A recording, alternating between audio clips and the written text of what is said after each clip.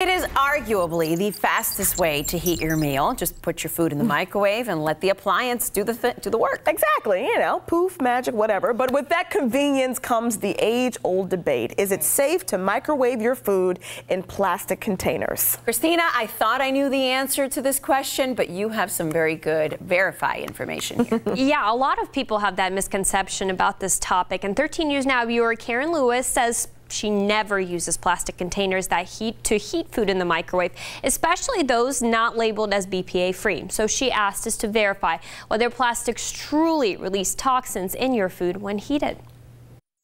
Whether reheating leftovers or trying to cook through food, the good old microwave is the fastest, easiest way to get it done. But do the reusable plastic containers that so many use in the microwave release potentially dangerous toxins? We are verifying the answer with the help of the research done at the Food and Drug Administration.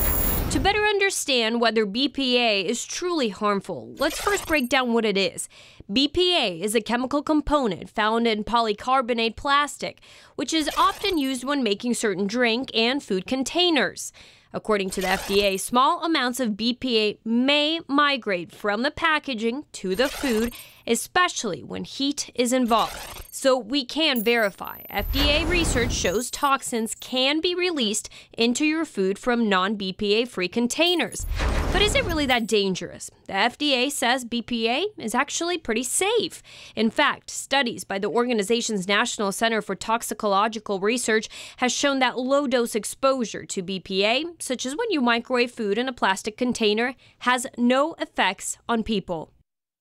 So with all of that research in mind, if you want to be extra careful, the FDA recommends using BPA-free or glass containers when microwaving your food.